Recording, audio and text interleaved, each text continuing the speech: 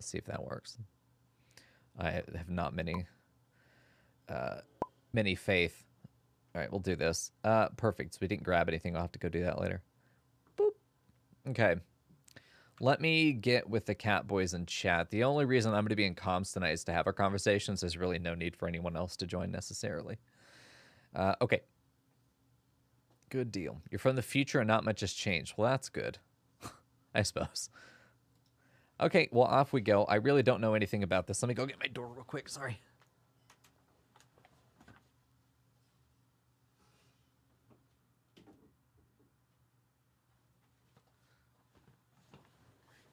Oh. Oh, yeah. My dick. I'm playing with Algorithmic Fire. This is actually on a separate account to the one that I actually watch my YouTube on. We're solid. Yeah,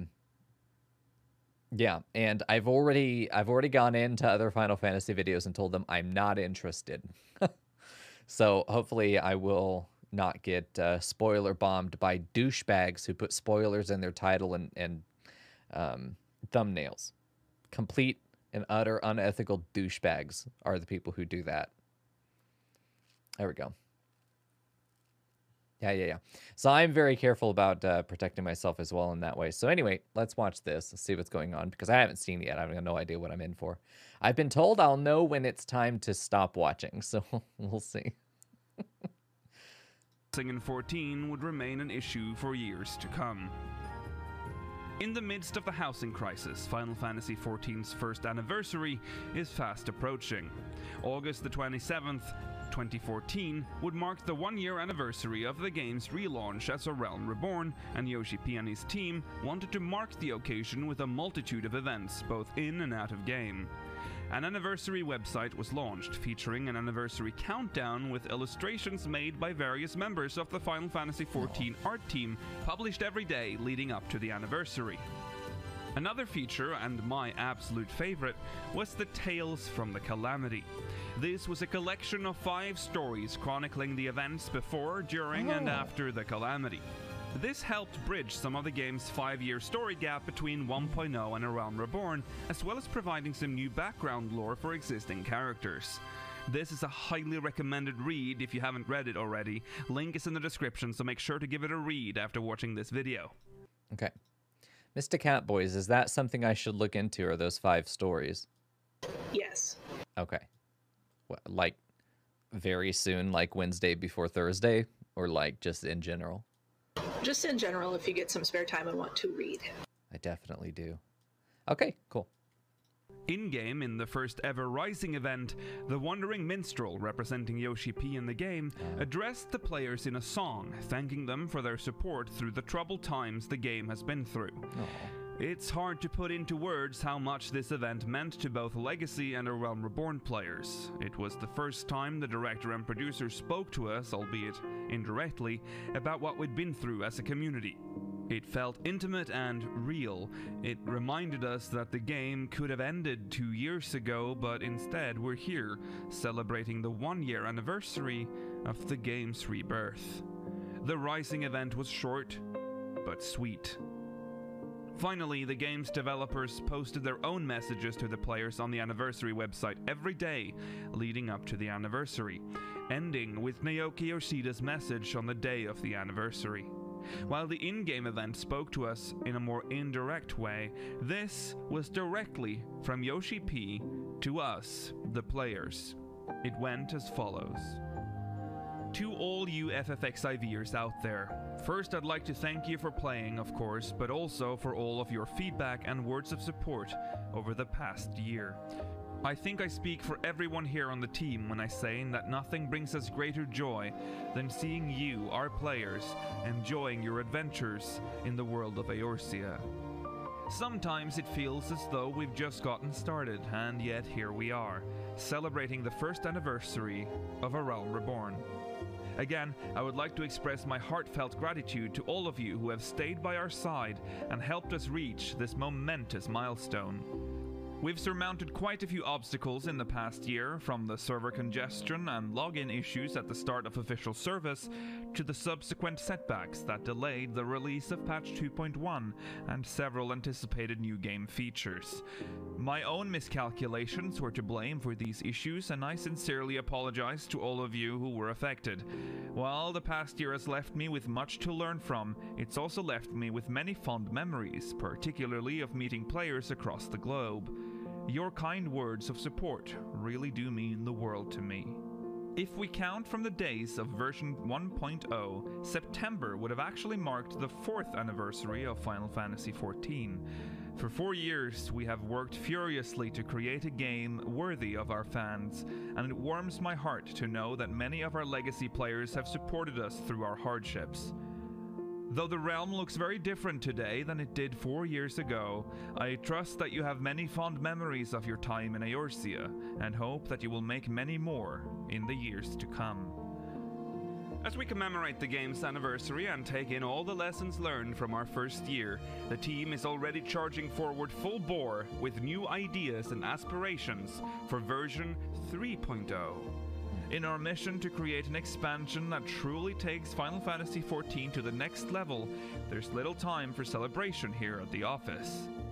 We still have many moms to travel before the expansion, but in the meantime I hope you're all looking forward to patch 2.4 and all the new systems and features to come with it. This year, we'll also be holding our very first fan festival. It's been 4 years coming, and I'm very excited to celebrate Final Fantasy XIV in grand fashion with fans the world over. There are no words to describe how ecstatic we are to see A Realm Reborn thriving as it reaches its first anniversary. With our commitment to bring you over 10 years of adventure, you can be sure that we're only getting started. I hope you'll stay with us in the years to come as we strive even harder to make Eorzea a place we can all be proud to call home. See you all soon at upcoming events, at the fan festival, in my letters from the producer, and most of all, in Eorzea. On August the 23rd, 2014, the first ever 14-hour broadcast was aired featuring Yoshi P and various other members of the dev team celebrating A Realm Reborn. This would become a tradition that still continues to this day. If you reach the end of the 2014 would also letter be the from year. Yoshi P, you can stop. Okay. I wasn't sure. Okay. Perfect. He said I would know. I did not know. I was too dumb. All right. My 14 would not launch earlier, and I forgot about that. Gotcha. Okay. I would feel safer if I was linked directly to the ones that I am allowed to read, if that makes sense. I hate to feel like I'm being catered to, but I also like to think that I'm being protected from spoilerinos, and I might accidentally click on something I'm not supposed to, and I really don't want to do that. Yeah, I got a little emotional hearing that too, because like I was just thinking like that is exactly how a dev should sound when they're talking about their game and their community and their journey. It's exactly how they should sound. He was grateful, he was humble, he was excited. I think that's all wonderful. I don't think there's another human on the planet who could have done what Yoshi P has done. Honestly, I think he's just the man for the job. I mean, everything I've seen about him just seems like he's got the right mentality, he's got the right skills, the right experience, he's got the right determination, the right amount of determination. I think he's got the right vision. It just down the line, just check everything that had to be just right for all of this to work out. It did. And I mean, it's so easy to imagine a world in which Final Fantasy XIV just flopped, you know? And then here we are in the alternative timeline, which for once is not worse. The alternative timeline is actually better. And that's really nice. So yeah, I'm more excited about the game the more I play it. And I keep thinking about when people have said, and I don't know how much this is still a thing, but I just remember you guys telling me that the biggest obstacle to Final Fantasy XIV is getting through ARR. But once you do, the game is phenomenal. Yes, actually, ARR is very daunting just in its size. Yes. Just in its size. And a lot of new players will get discouraged before they even get halfway through it. And that's disappointing. I think a lot of that comes from the story jank and the way they've had to retool all of the MSQ, like I think twice at this point. Wow.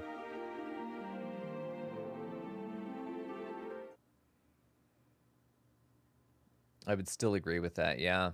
I get overwhelmed as well, and I think that's part of why I didn't look at the story at all, is I realized the volume of what I was getting into, that if I didn't just go with the couple things I was interested in doing, I would be so overwhelmed I wouldn't end up doing any of it. And I figured not paying attention to the story is the easiest compromise to make if all I'm really interested in is, one, the only reason I even played it to begin with was because I wanted an excuse to hang out with my friends. Second, I had always been interested in playing an MMO, but I wasn't really sure if I could commit to playing one, like, for sure, as opposed to just kind of digging around in it from on occasion. And then third, I wasn't sure what I would even end up wanting to do, so I just defaulted to the stuff I always like to do, which is fuck over the economy and get rich as I possibly can.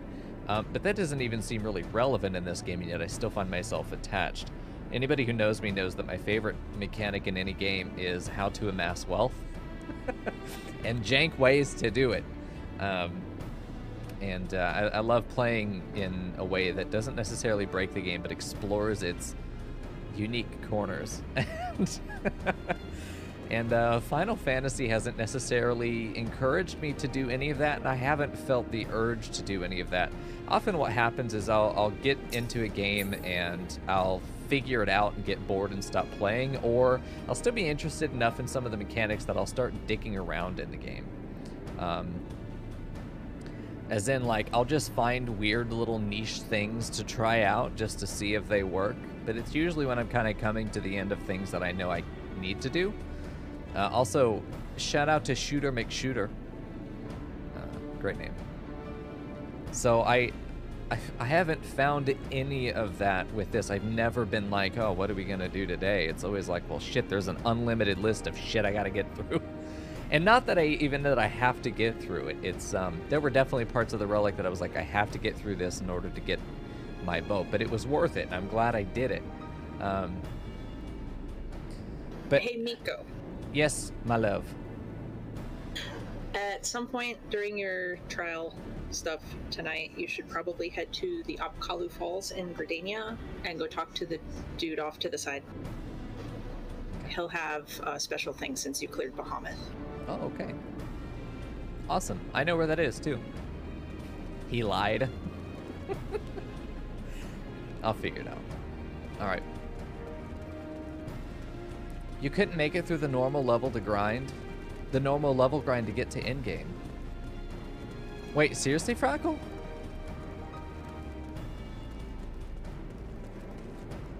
Is that is like the least of... That would be the least of my concerns at all. There are so many great ways to level. Here's what I think the problem is. Here's ultimately where I think that comes down to. It's not even necessarily that the volume is so high. It's that there's so little guide rails to tell you what to do. They just kind of plop you into whatever one of the 3 cities you're in, and then it's just fucking everything all at once, and you're like, oh god. Yeah. Frackle, I think maybe it would Which is true.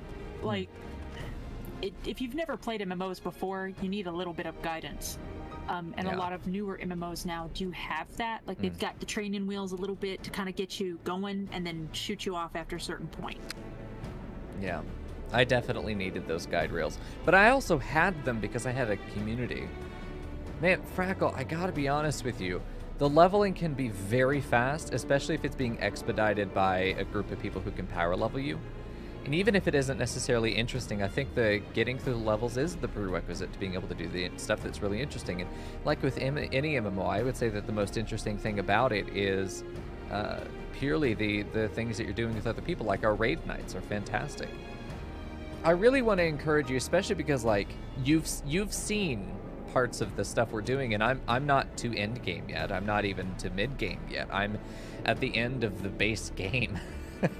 And we've been having such a great time pretty much throughout the whole thing. And especially if you Not that you necessarily have, but if you have been watching me go through the story this whole time, you can skip all the fucking cutscenes and just get right to the action. Yeah. So we'll see. Yeah, when I went at it the first time, I was technically playing with, I think, Fern. I think Leandri was there, but it was mostly just me and Fern kind of dicking around. She was really invested in the game, really fell in love with it, especially, I think, when she found her people in the Bardi community. But I was really sticking to crafting. I wanted to look at the markets. I was really just kind of looking at how to get all that done. But I found that what I wanted isn't what this game is about. And then I got busy, and I was like, I just don't want to log in. There's nothing keeping me in the game. So I think Frackle and I had pretty much the same experience, where I focused almost entirely on the non-combat elements of things. But what I really wanted was the stuff related to combat. It's just that I didn't know it at the time, and I didn't know how to access it at the time. I bet, Frackle, if you started playing again and you leaned into the community, I think that you would find that we are incredibly cuddly. I think you would. And I think you'd have a great time. And here's ultimately why I think you specifically, and I've said this before, when you have shown me WildStar raids in the past, I looked at it and said, that looks almost identical to what I have seen of Final Fantasy raids. And I've only seen the basic bitch stuff. That wasn't even the creative stuff. I really think that there is something here for you, Frackle. I think it's just right beneath the surface. It's like an inch of ice, but if you can get through that, I really think you could have a great time, and it'd be yet another thing that we could do it together, Frackle. How long have we been looking for something that we could play together? Brother of mine. Come on. We've been looking for so long for something you and I could do together, just to hang out, nothing else. We can talk politics while, shooting goobs. Like, I don't know. I consider it. I think we could have a good time. Oh, good. I'm glad I made a compelling argument. I've wanted Frackle to join it. My goob! Look at him. Frackle, that's going to be you once we get started. You're going to be so small, so cute, but still have so much presence. What a precious boy. I meant to use my... Okay, I'm a dirty liar. You don't have to go to Gridania anymore. You just have to open your achievement list. Oh. And under relevant, it should be under your last 5, and it'll be listed as a reward you can claim from in there. Oh, I see. You're going to have to start over from achievement menu. I'm sorry. No, if you open the achievement menu under relevant and last 5, it should be one of the top things you've got. Yeah, it says out of a bind, and you can see where it says unclaimed on the little minion. If you click on it, you can get it. Oh, very nice. But look who it is. It's Wind Up Granddaddy. This is fantastic. Let's pop him out. Let's see what he's got going. Minion guide. But Mico, also, there's something important about that. So when you get a chance, I will show you the important part about that. Okay, I have him. Can I beckon Louis one?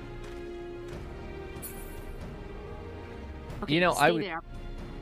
Okay, I am planted and cannot move. I would love if the minions sometimes had interactions if they see another minion that they can be paired with nearby.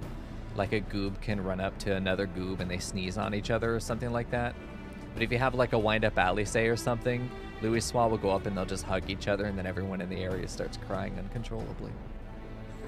They do? What? What? I've never seen them interact with each other. Hang on, I'll be right there. Okay, I'm a very patient boy. Oh, I see a silver. Nice. Okay, I'm so curious to see. Okay. Come on, Cap. Where we go? Are you ready for this shit? I'm ready.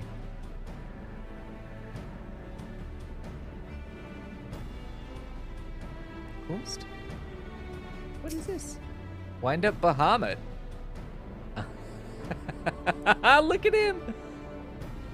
Oh, I was like, I think it's an apple. It's a wind-up apple. No, it's Bahamut. He's so cute. They do. Oh, that's incredible. Yeah, I've never seen minions interact like that. I hope, does he react to the wind-up Alice and Alfino? I don't think so. There's only a few minions that have scripts that will actually interact at all with each other. Wow. And this isn't just because we're friends at all. If we were just like complete strangers in the wild, these two minions would be decking each other right now. Yeah. Incredible. There are a few pairs from later on that do the same thing. Like they'll try to beat the snot out of each other. It's amazing. I love this. This is so cute. This is almost like an Easter egg tier of obscure.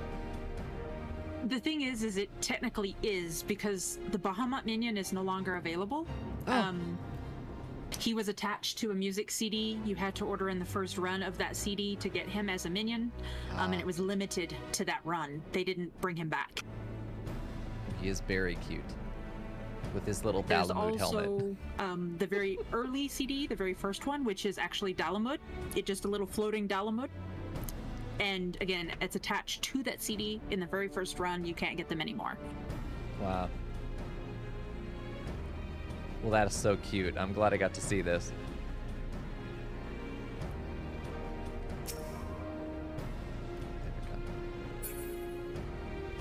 Yeah, an interaction with the wind-up Alice. They just give each other a hug. The wind-up Alpha, no, I would just want him to just be like, give a thumbs up, but don't actually touch him because he's an asshole. Was that is that the Dalamud? No. Yeah, I wish more minions actually had actual interactions like that, but it is what it is. Yeah. Very cute. Thank you for showing. All right, old man, back in the hole. Who we got? Oh, it's the fattest, chunkiest boy. Perfect. Moogles dance together? Oh, I've got to see that one. I think I have a Moogle minion. I'm pretty sure I do. Of all the minions to have, surely I have the Moogle. How do you play Final Fantasy and not have a fucking Moogle? Also, Frackle, I want you to know we have a capybara. Capybara. I don't remember how it's pronounced. We have a Cappy boy. And his name is Frackle. Just so you know. You're here in spirit. Okay. I believe it's time for me to go do the Rising event. Phone, will you who's calling me? If you put the capybara on your super special island and let it roam, it talks about how many bodies it's buried, but how many bodies haven't been found. So it's like 7 buried, 0 found. I'm like, what the fuck have you been doing? Are you serious? Is that no meme? Yes, it is not a meme. That's literally what the minion says if you put it on your island. Frackle. Canon, it's Frackle. Look at them. The best. Now, if they roll over at the same time, I might explode. Oh, do it. I feel like they're nearly in sync with each other. Do it, you sluts! Wow. A bunch of Moogles can dance together, too. It's not just a couple. They are very chunky.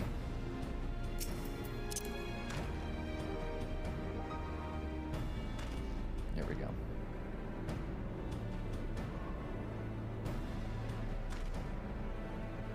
I'm not seeing the roll. I'm not seeing it. Give me the wiggles. Here we go. Okay, well. Oh, if anybody... I have a spare. I just want to remind people. I have a spare Spriggan. Oh, there's one. Do it. Domino effect. Oh, come on. I have a spare Sprig Boy. If anybody wants it. I already have it, of course. It is the best minion. But if anybody doesn't have a copy of it, I do have an extra. I got gifted by a random person. Maybe it was a random viewer. I don't know who. Someone ran up to me and traded me and gave me a couple minions and ran. I'm like, okay, goodbye. Thank you. Oh, shit. I have 2 letters. I just realized, yeah, we said that the other day. All right, I need to go check a Moogle and go see what shit posts await me. What grand shit posts await me there. No, there might not even be a Moogle boy out here. I wouldn't deliver mail to this hellhole. Okay, so I need to go to Ul'dah. in order to... I don't want to go... I have to go to Ul'dah. Hold on. I need to go there for a very specific couple of reasons. I'm going to go there, one, because that's where the Rising event starts. Second, I want to go there because I need to show you the biggest complaint I have with what happened after the banquet. And then I will let it go, okay? And then I will let it go. His name is Lalacute. Very good. Okay? I want to go here. Very specific. Yida and Papa Lima are dead right here, right? Okay, canonically. They lowered a gate that doesn't exist there. But they lowered the gate. Oh, no, they lowered this one. Is this where they died? They died right here. Okay, never mind. They died right here. They lowered that gate, and then we ran off, I think, up there. I can't remember where we went. But this gate was open. So instead of them pouring in to kill them right there, if anyone had a brain and just went around this way, you know, they'd have kept right up with us. So it just wasn't even necessary. Like, sure, it may have actually delayed by 20 seconds, 30 seconds, but that is easily lost. And that's assuming that's the staircase we even had to get to. If it was any other one, then they had a better lead on us. How do we get to her? Or did we run left? I'm pretty sure we went right. I'm pretty sure it was that one that they died at. Yeah, because they came down and went that way. Is this how you get to the Queen's, the Sultana's? I need to know which stairway it is. It's not this main one, is it? Because this matters as well. Because they went to the Sultana's chambers to go through her fireplace. But I'm also pretty sure the Sultana's chambers were back here.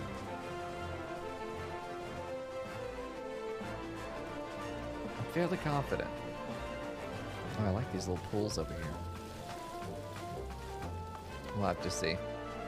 And then the gate happened, yes. Yeah, Kat, you gave me a Spriggan. Do you want this one? And give you back the Sultana's chambers are actually inaccessible, technically, unless you're in story. So, but it's down this corridor, the main corridor with the black carpet. Because you talk to her handmaiden at the main doors and she lets you in. So that's what I was thinking. Yeah, this doesn't lead directly to the banquet hall. It leads to probably the inner chambers as well as the banquet hall. But then that even makes it worse because they're pouring out of the banquet hall. I mean, we see them coming down this black carpet in the cutscene and then immediately engaging them. But we're supposed to go back up this corridor to get out? Like, either I have fucked up my memory of the logistics or these logistics were fucked to begin with. And that's the last thing I'm going to say. Like I said, I'm going to put together my my alternative version that does all the same things, but does not commit many sins. It does commit some sins, but not many. It's stuff that only, like, if you're really paying attention, you'd be like, that's a little far-fetched. But, oh. Just didn't even splat, didn't bounce. Just unbelievably sturdy, fat cat. Okay. It is time. Oh, you won't let me in the fountain. Oh, my God. I'm very sad. All right, let's get outside. Let's get outside. Yeah, I love this Spriggan. I cannot wait to get to the island. I know it's going to take so long for me to get there, but cannot wait because I want to be able to collect all of the Spriggans. All of them. And then put them on the island. Is there specific... There we go. Is the music playing or is this just like the regular Ul'dah theme right now? Sounds like the regular Ul'dah theme.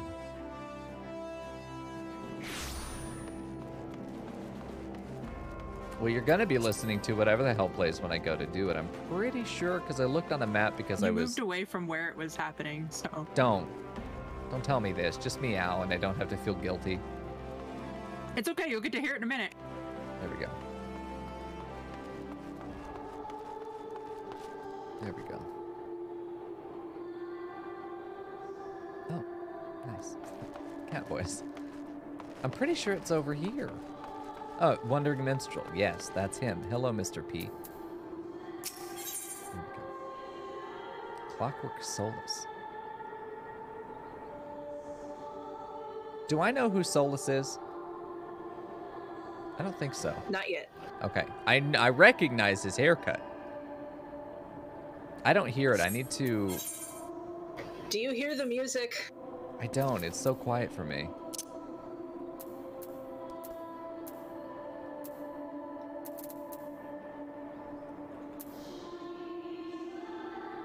Oh. You know, if you didn't have enough of answers doing T13.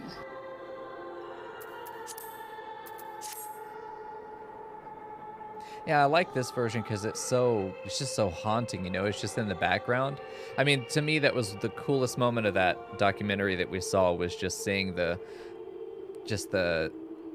I think it might have been the music video, the video that went with this song, where it's just Dalamud in the background.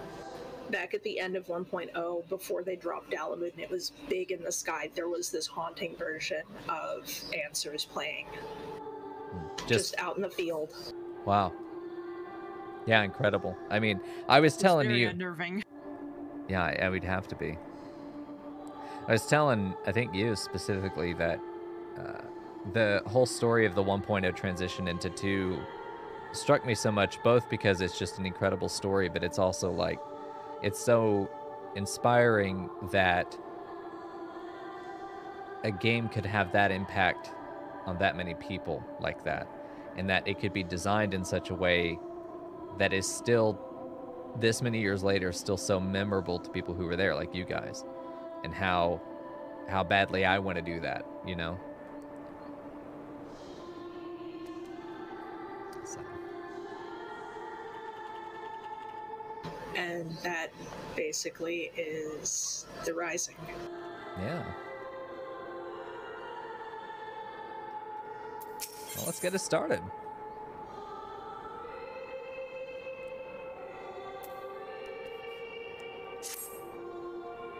All right.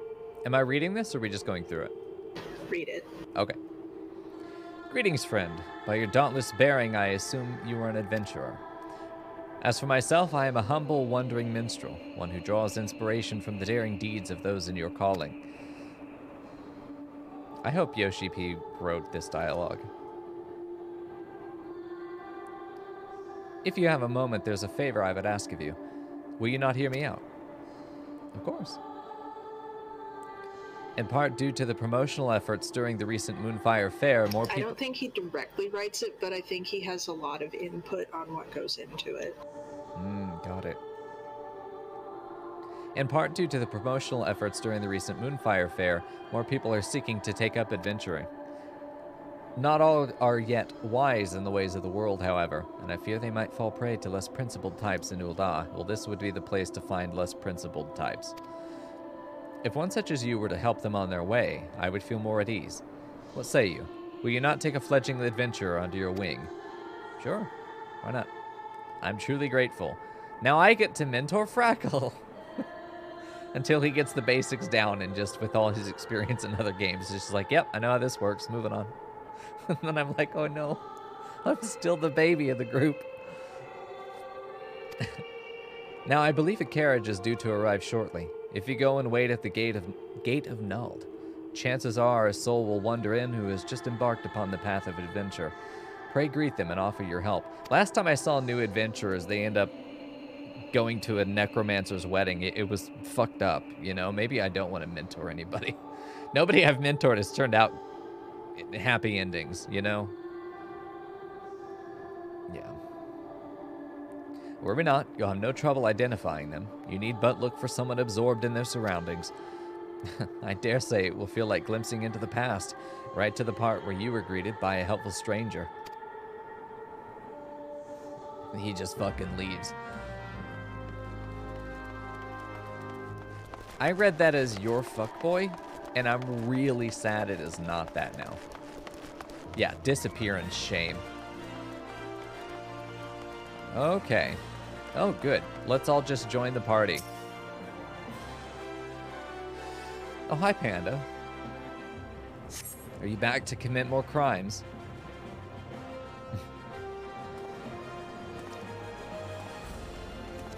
Oh, that's him. I remember him from the promotional image.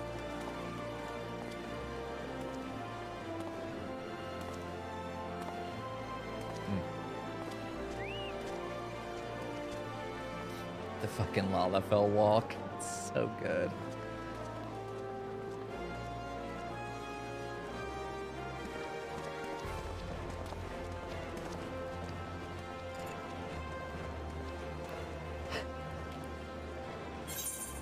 Oi. Like I would ever say oi, we're as a Southern American as you can get. You'd probably say, well, hey there, stranger. Yeah, just casual greeting.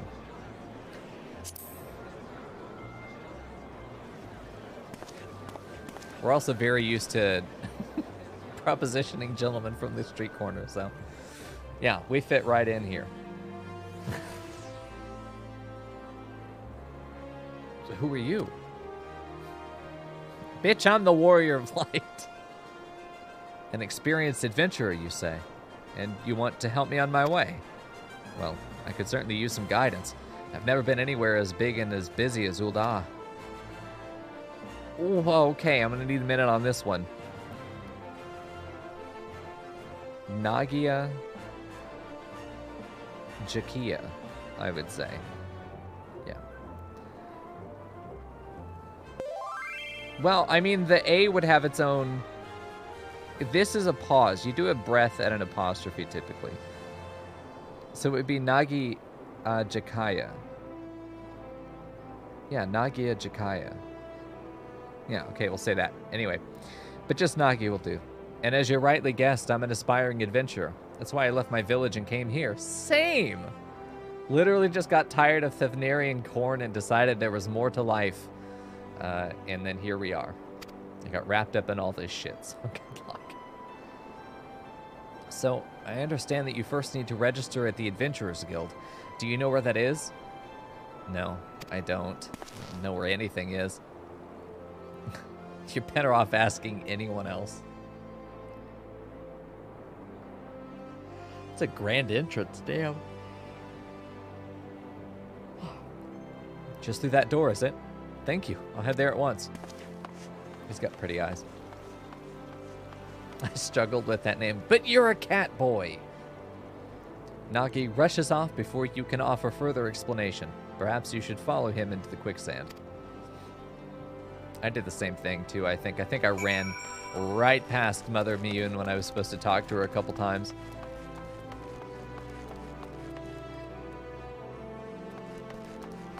Okay.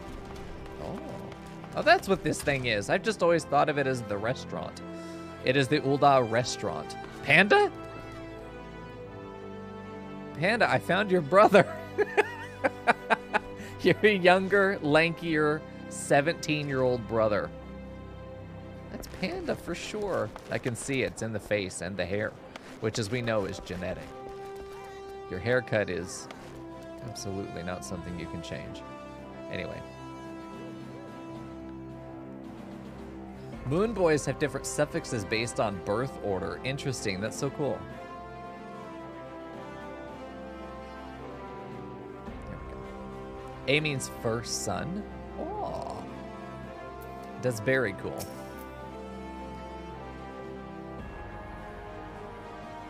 In and out, in and out.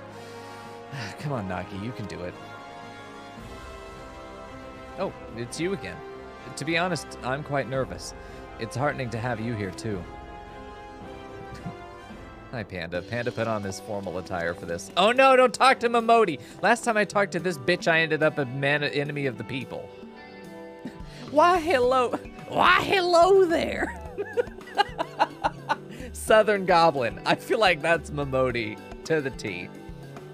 What can I do for you today? Oh my god. Well, yes, you're no longer sentimental. Now you're dying inside for other reasons. The lad's here to register, is he? Very difficult to do. Yes, madam. I wish to join the Adventurers Guild. My name is, oh god, Nagia Jakia. Jakaya? I think it's Jakaya. That just sounds better. If it's a Titus situation, I'm going to be upset. Yeah. Here we go. Yiz is currently choking on chili. You named your dick Chili? That's weird. Anyway. My name is Nagia Jakaya. And I'm 16 years old. Wow, really? I thought he looked young, but 16? Practically a man grown. Ah, yes, teenagers always rushing to be an adult and then getting there and being like, oh shit, go back. Why aren't we a live one? Mamode is the name, and if you want to be an adventurer, then you've come to the right woman. There's nothing to it, really. You just need to write your name in the register. Come, come. For fuck's sake. I would have never started reading them as goblins if it was not literally Papalimo voice acting that did it first. Okay? You cannot get mad at me. It is canon. Sometimes they have voices that do not make sense at all, which is okay, but Papalimo may be the only accurate Lalafell voice actor that I've heard. With that, you're officially a member of the Adventurers Guild. If you ever need a bit of advice about one thing or another, pay me a visit. Just don't go bothering me every time you stub your bloody toe, all right? Like, she's very British, but still, you can read that Southern, no problem. Of course I do. Enjoy hearing of a gentleman's woes with the women folk from time to time. Yeah. Can I get a refund on being an adult? Yes. Jesus. Now then, normally I'd offer you the grand tour, but currently there is political upheaval in the city. I'm not even supposed to be here. But in light of present company, oh, there's, at least she's recognized it. I reckon you ought to have it from him. Oh no, not me. He's a renowned adventurer after all, the bleeding champion of Eorzea, and you could do far worse than get his advice. Yeah, I'm big shit around here, you know? Currently a wanted fugitive, but I've been there before, that's fine. To begin with, mayhap you could recommend a guild here in Ul'dah for Nike to join. If it's too noisy in here, there are benches just outside where you can have a nice little chat, or as I've discovered, a fantastic nap. Yeah, let's do that. I think he's going to enjoy Gladiators Guild. I feel like he's got something to prove. I feel like the Gladiator Arena would probably be the perfect place for him to realize he ain't shit and then change jobs. I've been playing so much Xenoblade, I picked up my Switch controller now. Ah! My brain is broken. Alright, let me see if it will let me do this. I'm going to get real close. That's what we do. There we go. We are definitely sitting together. Didn't sit on your tail, did I? No? We're good? Okay. Don't stand up again and lord over him. There we go. Yeah, he just murdered the Sultana, but it's fine. I think Mamode, and we'll talk about this later, I think Mamode is honestly going to probably be the linchpin because she's going to be a witness to what happened, and she can attest to the fact that I went out there to meet her for something, and then, like, if we find her dead, that just makes it look like I fucking killed her too. I don't know, it doesn't really help. Mamode doesn't have any pertinent information. If this were a murder mystery and we asked her for a testimony, that'd get flipped on us real quick, actually. Never mind.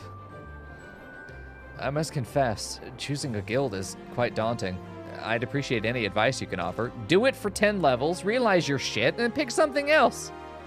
It's easy. You're not committing to anything. You just have to go through the dialogue to get to a new job. So who fucking cares? The following event cannot be skipped. You may wish to cancel any pending Duty Finder registrations. Okie dokie. Yeah, let's talk guilds. Here we go. I'm all ears. Oh, he called me by my name. Look at your little fangs. Your teeth are so cute. All right. Adventuring can be dangerous. What I try... Well, It is timely. Why did you, yeah, let's just ask. It's more important that we invite him to talk rather than putting anything out there that could dissuade him. However, I think that with his personality, suggesting it can be dangerous might actually provoke him to be more eager with divulging what he wants and why. I think we'll get clearer motivations with this rhetorically than we will, because this can do both. I think throwing that first line out is actually going to be very effective on him. Because this seems like I don't really know what I want to tell you, because I've had to say this as a teacher. What do you need help with? Because I don't have anything planned for you. I think I'm going to go with A. A merchant who was in charge, a merchant who was in the carriage with me, a breed something, asked me much the same thing. Oh, he also can't remember names. I feel like I'm supposed to be able to recognize who that is. Bremont, or who's his name? Is this the same guy that took us on a carriage in the very beginning that we talked with? I can't remember his name, but it might have been like Bremont or something. Yeah. Anyway. I am jealous of her glam. Funkle, I would definitely kill someone over glam. 100%. Fashion is life and death.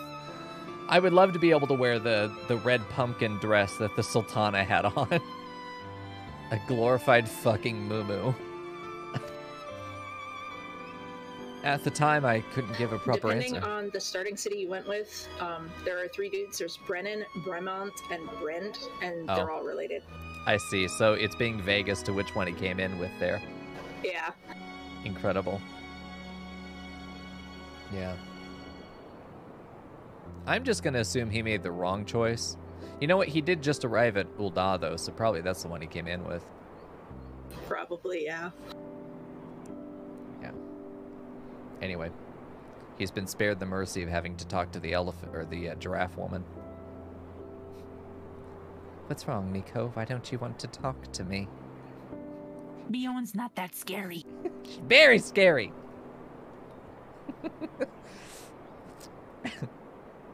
I'm more afraid of Momodi, man. If I would. I'm also terrified of Momodi, but only because she's got that bartender charm to her. She's also a Lalafell in Ul'dah with her hair up. What's wrong with you? That's also true. That's a lot of red flags, actually, now that I think about it. At the time, I couldn't give a proper answer. I had a reason for leaving home, of course, but I couldn't express it in words. Dude, this is my character's backstory. Give it back. Can't have it. But having now set foot in Ul'dah, it's become clear in my mind. Oh, if Ul'dah made you think of anything positive, you are not a person I want to talk to. I wanted to know what lay beyond the horizon, to see with my own eyes and be amidst it. This place made you think of beyond the horizon? For me, the same thing, but trying to get there as fast as possible. You've been to many places, right? You like it then? Traveling, that is. No, I think if this were later in the storyline of all the expansions, maybe I would say this. We had our roots down. We've lived that life.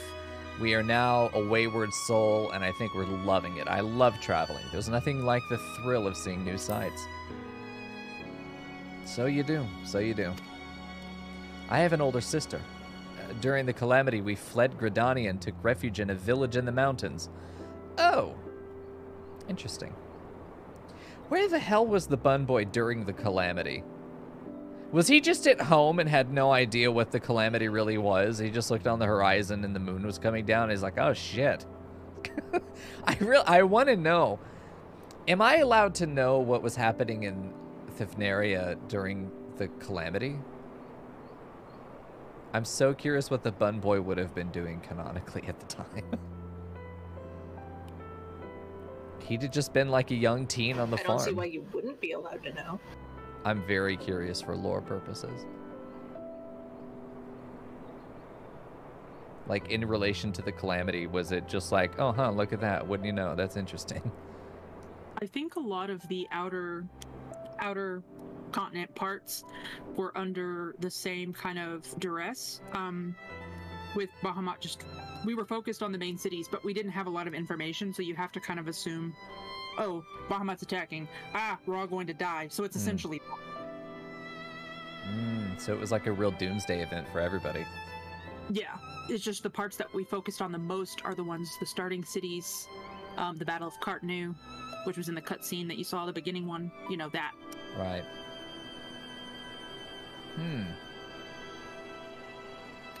It almost would make sense that there probably would have been some kind of like drafting efforts or whatever, because it's kind of the end of the fucking world potentially. We might as well. I wonder if Bunboy was too young to get drafted, but kind of hated that. The thing too is for the drafting, you have to remember Ishgard was not involved. They were their own city. Thavnair was its own. They were out away. They did not help the main contingent, which was the 3 main city-states. Interesting. Yeah, that's the kind of stuff I want to know, because I can build sort of his experiences prior to becoming an adventurer. Because right now I've just got, like, bored farm boy decides to go on magical adventure and then winds up here. But I think it'd be really appropriate if during the calamity he really wanted to get involved to do something, and maybe his parents were just like, nah, dude, we're just gonna farm corn like there's definitely a tomorrow and just see what happens. And then he's like, no, dude, that's a shitty attitude. If the world's maybe gonna end, we should be doing something to make it easier. It's not a phase, Mom.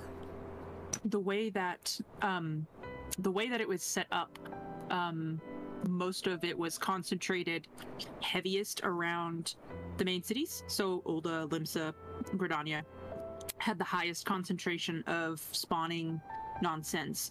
So this was before Dalamud crashed. So we had all of this. We had the Garlands and the Battle of Cartanu happening. And that's when Dalamud came down, is the battle. So it was kind of the main city-states against the Garlands, and then you had Bahamut suddenly. And here comes Bahamut with the steel chair! Basically, essentially, yeah, that's what it was. Because they were focused on fighting the Garlands in the war. The Battle of Cartanu is the big thing there. And then you had Bahamut fucking...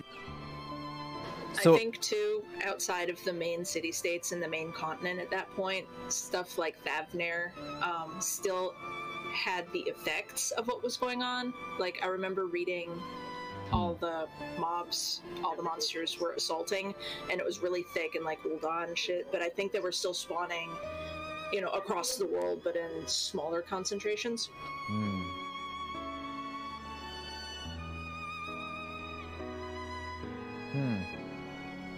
Interesting. It's all really interesting, because I think there's going to be a really nice, compelling, cohesive, like, character narrative that comes out from all of this. It's building. Yeah, I also like all that background stuff. I'm always going to be sad, I think, that I wasn't there for the 1.0 stuff, but we can still know of it, and that gives me enough to work on now. So, we'll see. Alright, we took refuge in a village in the mountains. Yeah, because we would have left Thavnair and come to Gridania 5 years after the calamity. So there's peace. Things are starting to settle down, and I think the stress of just being on the sidelines and doing the same old, like nothing is happening, and knowing that the world is in such turmoil, I think Bunboy decides it's time to go. Figures out a way. I think just hits the road, vagabonds his way over to Eorzea. I think gets there before really going to Gridania necessarily, or maybe he gets there and we just have a lot of off-screen fun times.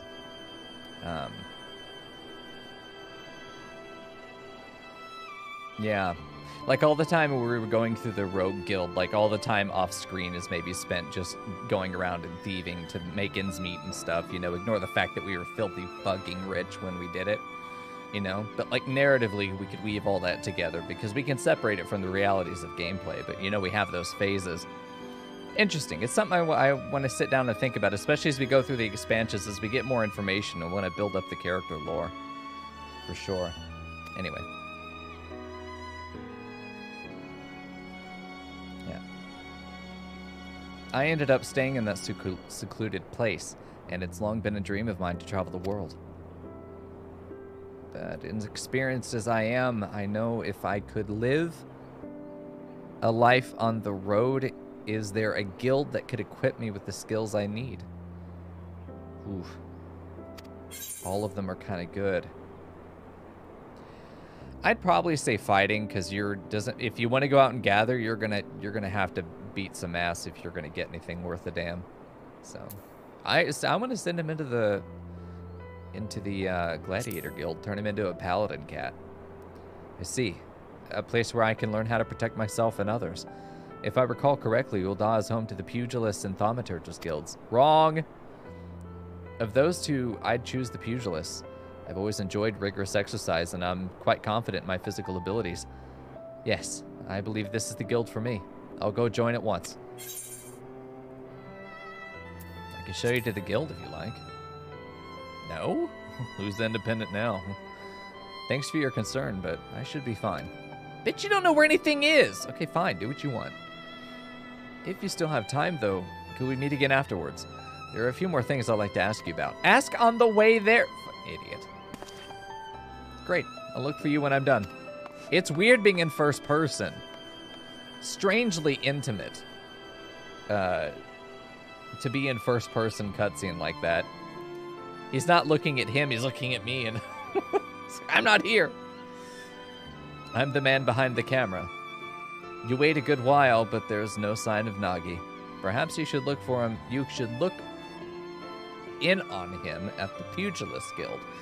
Well, having recently become and then immediately undone my role as monk, I do know where this is myself.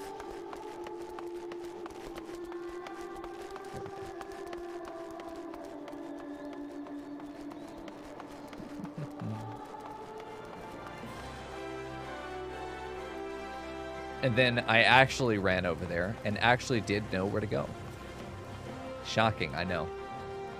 I love the way the fat cat runs. Just wiggling, kind of wobbly over to the left and right every now and then. Just fantastic.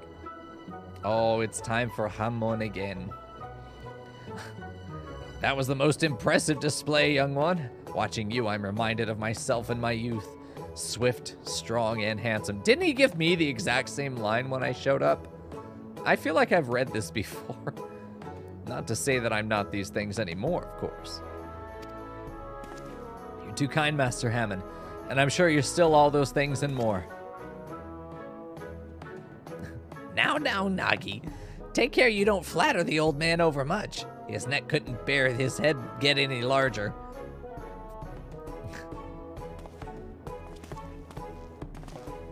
Hey, sup, bitches, it's me. It's exactly the same thing you said to me. Nice. Oh, well, I'm glad to say that pugilism agrees with me. My thanks for your recommendation. Well, now, to think that you're the one who sent Nagi to us. The lad possesses rare talent, and I look forward to watching him grow in our art.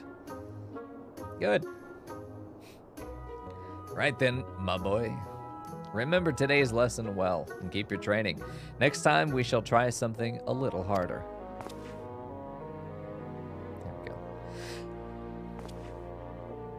Sorry for keeping you waiting. So engrossed was I in the combinations, I lost track of time. Oh, I should mention something. As I was training, a peculiar minstrel approached me. He said that if I'm resolved to walk an adventurous path, I should seek him out for a task. Moreover, he asked that you accompany me. If you're willing, he's apparently waiting at the Ruby Road Exchange. Sure, let's go. Momodi's lines were identical as well. I didn't even notice hers. Oh, I don't think I ever saw hers because she wasn't my starting city. Is Momodi the Miyun of Gul'dan? I picked up the controller again. What is wrong with me? I got Xenoblade on the brain, I guess. I've made a dumb shit meme build. Oh, good. I've made a dumb shit meme build, and I'm attempting to make it work on the super bosses. My friend, you have done a splendid job as a guide. I was right to entrust the task to you. What? Do you mean to say Mico approached me at your behest? He did, I must confess. You see, for my next composition, I seek to capture the essence of the times. While any number of subjects would be worthwhile, the greatest interest to me is the recent rise of the ranks of adventurers. Well, this does seem very meta because he's talking about the recent rise in this last year of adventurers with the massive influx of players into 14 from the exodus of WoW and other MMOs. It definitely seems like that's exactly what he's referencing. That is probably exactly what he's referencing, yes. This event is severely meta-like. Good. All right. In thus bringing different generations of adventurers together, in thus bringing different generations of adventurers together, I had hoped for inspiration to strike, and I'm pleased to say that it has. Drawing upon your experience walking your path, you have helped Nagi to begin walking his, a reminder that the present owes its existence to the past. Yeah, I mean, every line is like triple entendre. There we go. I mean, it's so cute too, because like, you guys are mentoring all of us who have recently started playing. And more than mentoring, you're like shepherding us through the game. And then eventually it's going to get to the point where other people join the community and they're like, hey, I just started playing the game. And they're like, hey, come play with us. And then we're able to mentor them. And then it's like we just keep increasing the flock.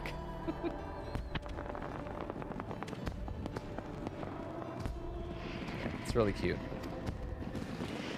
That is to say, the present and the past are deeply entwined. If we would capture the former, we cannot well disregard the latter. And this brings me to my next request. I ask that you each find an object with a connection to the calamity, the event which gave rise to the realms we birth, and present it to me with its tale. Well now, that sounds like not unlike a treasure hunt, and it'd be my very first task as an adventurer. What do you say, Mico? Shall we do it? I present you the wind-up Louis Soir and the severed head of Bahamut. Excellent. When you have your items, pray seek me out at the Ruby Road Exchange. I eagerly look forward to seeing what you bring. Very good. Who's this shirtless cat boy, also mostly pantsless cat boy, Fluffy the Cat of Mech Clan? Fantastic. There are many vendors at the Sapphire Avenue Exchange, right? Chances are they'll have something, so let's begin our search there. No, it's the last place you go. Oh, bye, Mr. Yoshi P. There we go. Don't do it, pumpkin bitch. Do not play. I need a button that mutes other players' music. Actually, let me go to him and see if that works. No, I still hear that. I need to have a button that turns off player sound so I can mute fucking bards. There we go. Yeah, Funkle, that's it. You want the story? The head's still dripping blood and everything. I killed it. Okay. God, I hope they're not following me around because I don't know where the fuck I'm going. All right, let's go this way. Off to the Sapphire Avenue Exchange.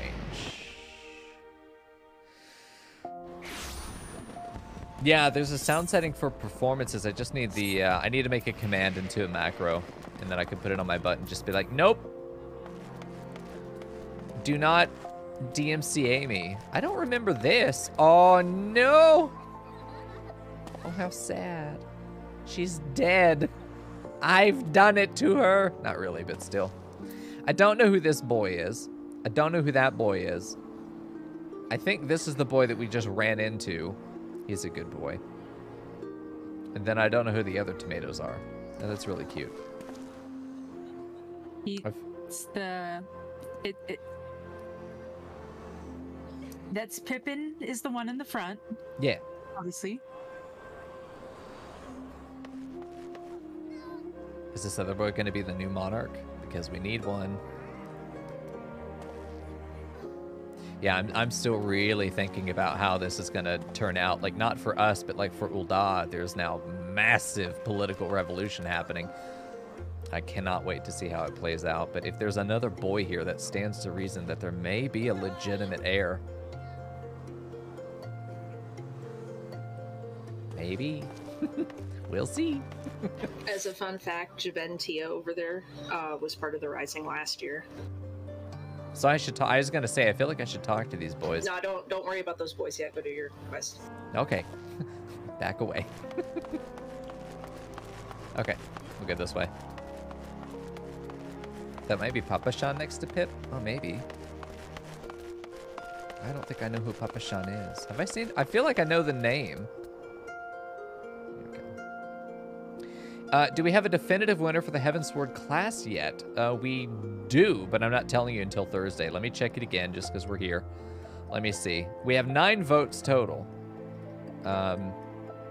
which is weird because I figured we would have more because we got more than 9 people. But I suppose there are people that just don't care, which is fine. But we do have 9 votes, which has not changed since I last calculated the winner. We have a winner. We have somebody who's very close, and then the rest of them are like half of that. Looks like Papa Shan. Yeah, Fern was right. I don't think I know who Papa Shan is, though. I hope it's going to be Sultan Papa Shan. Maybe, maybe not. We'll see what happens. I'm really interested in the Ul'dah conflict. I'm really interested to see how this revolution's going to turn out. I honestly think it's just a very basic plot to capture the throne, if you will, by Lolorito. He managed to get his one rival killed in the process. I mean, everything's just fallen into his lap. I can't wait to see what happens. It's very rare that a story has me this hooked in suspense. Very rare. There we go. Better ingredients, better pizza. Papa Shan. What the fuck, dude? All right. Are you the boy? You are the boy. If he's about 16, I honestly think that we are probably 19, 20. 19, we don't look like a teen. We do look like young adult. I would say that Fun Boy's probably 20. I think every expansion he's going to get a year older as well. I think that's fair. Come on, let's begin looking around. Nagi is now accompanying you. Keep him at your side in order to proceed with quest objectives. You can leave Nagi behind by entering a different area or by speaking with him, selecting the option to part ways. If you wish to have Nagi accompany you again, return and speak with him at the original location. This is a cool mechanic. I haven't seen this yet. Oh. While you are accompanied, you may encounter conversation points along the way which offer additional topics of discussion. Enter the glowing area and speak with your quest companions to initiate these bonus conversations. Enjoy exploring your surroundings together. I bet there's a lot of ways in which this could be used. You've got to go around here and do investigations. A lot of that. This whole thing with Nagi following you around, it's a mechanic that was introduced with Endwalker, so it is fresh and it's awesome. I mean, this sounds so cool and dynamic. It is. It is. I love it. If they ever do a revision again, you know, implementing this into previous sections that were basically go here, click on the destination marker, and then a bar fills up and then something happens, this is so much cooler. I'm all for retroactive changes when new mechanics come out, but I know that's a lot of work, but still, I mean, in an effort, I mean, I'm sure the devs know because they've gone through revisions of ARR to make it leaner. it definitely makes sense. The better they can hook him in with ARR, the more likely they are to increase their player retention, which I've got to imagine is a priority for them at some point. Ugh. Yeah, adding this in would be great. They've already gone back through all the dungeons and given you like a trust light kind of thing, and that's really fun. Like I love playing with that. Like for ARR, all the basic dungeons, you can take a set of scions with you, just like recruits, and the higher dungeon you go into, they actually grow and evolve, and like they change their outfits and what they're doing. And if you watch like the Thaumaturge when he's doing the limit break the first time, he's like super nervous, but later dungeons he gets more confident with what he's saying, and he's like, hell yeah, growing into his role. I love it. I did a couple of those to just practice with Summoner when I was still trying to figure out what my buttons do. And yeah, I noticed that they were all really low level. They had shitty gear. I was like, oh, they're so cute. Yeah, it's a great touch. I love it, and I really want them to go back with this and add stuff in so you can like run around with some more, you know, like your favorite adventurer friends and all that shit. Yeah. Nice. Okay, follow me, cat boy. It's time. Shall we go look this way? See if there's a seedy back alley. I can show you how Ul'dah really works. Come on. You're going to want to get to know some of these guys back here because they're going to take care of you. Just like Littlest guy of the Chaos Clan. He's a good one to know. Yeah, Landabert's also someone you want to know. Get used to seeing Alamegans in the alleys and gutters. They live here, but only technically. Ignore this guy. He's a conniving ne'er-do-well. I don't know his name, but he's an asshole. Anyway. If you run out of places to sleep, these alleys are pretty well known for just being a place to rest your head for a minute. It's all stone. You're probably going to get robbed, but you know what? It's better than sleeping in the desert, so... I feel like I'd be a really shit... I mean, I would serve it to him absolutely real. Honestly, I would serve it to him absolutely real. But this is the guy who's like... I'm the uncle who hands you a cigar so that you can know what smoking's like, and then never want to do it again, and just like, I'm gonna cut to the chase here with you, kid. We're gonna talk about 32-year-old shit, and then hope you learn. Anyway, come here. Oh, do I right-click on the boy? I do. Here's the local cuisine. It's all shit. Oh, is this the local cuisine? Oh, goodness, but everything looks amazing. Oh. Unfortunately, you have terrible taste. In the course of your journeys, you must have sampled all kinds of food, from simple fare to exotic feasts. I look forward to sampling everything too. Would you like some pumpkin rat? It got me through some of my toughest times. That and corn. My own homegrown corn. Okay, let's go this way. All he's had was corn. Hey, I grew that corn. That corn's great. There we go. House of Splendors. Yeah? House of Splendors? What kind of place is this, I wonder? I see you're not familiar with the house. Oh, I can't see them!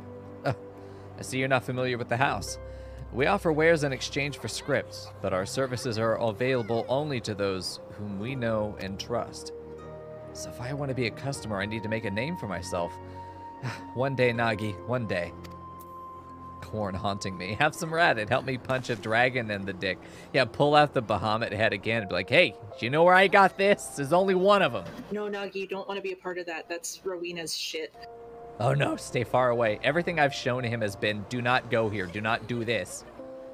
Here's all the seedy shit you should probably not do, but you're gonna do it anyway. Yeah, I mean, honestly, we know he's gonna be sleeping on boxes in that alley. I might as well show him the comfy ones. This is the kind of real shit that's gonna get him through. You know, if you're like Puppy Dog or Rainbows, but this is where you buy a sword, and this is where you go get your nice food. By the way, you're gonna be too poor to do any of that. But anyway, have a good time, and then you like fucking dump him there. Like, come on. I'm gonna show him the real shit. Butt stuff back scratcher of Shade Clan, who looks like Rob Zombie with the personality of fucking Big Bird. All right, anyway. Oh, there's Stuart Little again. It's been a while since I've seen Stuart Little. All right, anyway. Where am I going? Am I done with the boy?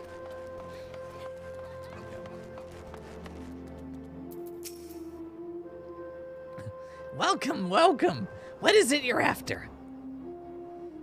We're trying to show this kid around Ul'dah. Give him a good time. Shout out to Daddy Thighs. The most delicious after-meal snack. Objects with connection to the calamity, you say? Why, I've just the thing. An amethyst ring from Ishgard, steeped in sentimental value.